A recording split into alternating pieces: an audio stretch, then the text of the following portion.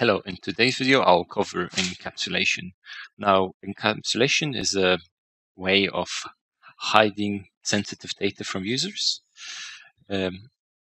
which is usually done by declaring something as private. However, with encapsulation it still allows you to access that private field from a different class or a different source.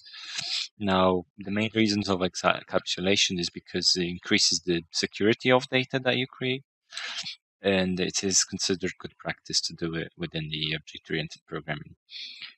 So what we're going to start off with is just make a new class,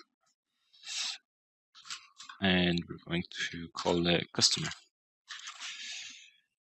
Now, in this class, we're just going to declare a private field, and we're just going to call the private field phone number, for example. So that would be the phone number for our customer. Now, if we then would like to, let's just say, call the customer in our main, we would do customer, and then if we try to, then there's nothing accessible. If we were to actually change this into public, then we would notice that the phone number is now available, but as we see, if it's private, it no longer becomes available. Now, that is because private hides and public makes it available. So what if we want still to have access to it? We want to either modify it or we want to get access to it. So this is where we use the getters and setters of the encapsulation. So what we would do is we would just type in, let's first do the setting. So if we want to set what the number is, we would do void, and then we can do set phone number, and we will pass in the number, so that will be our phone number. And then what we would do is we'll do phone number is equal to phone number. So our private variable of phone number is whatever we pass into this function. So now if we go into the main, what we can do is customer dot, oopsie daisy, just realized that should have been declared in the public. So yeah, we need to just put public here first, and there we go. Now we have set numbers, so then we can set our phone number to be the number that we wanted it to be.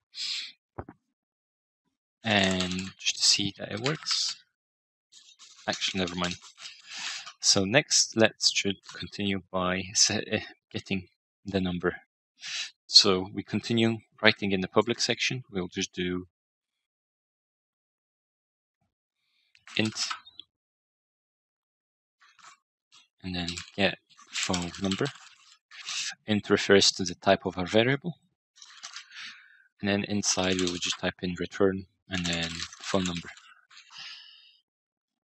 And then if we go here, we can type in customer, actually, count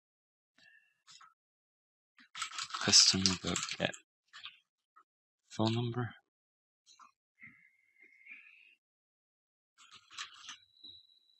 There we go. I tapped std at front because I'm not including the standard. But yeah, let's press F5 to build it.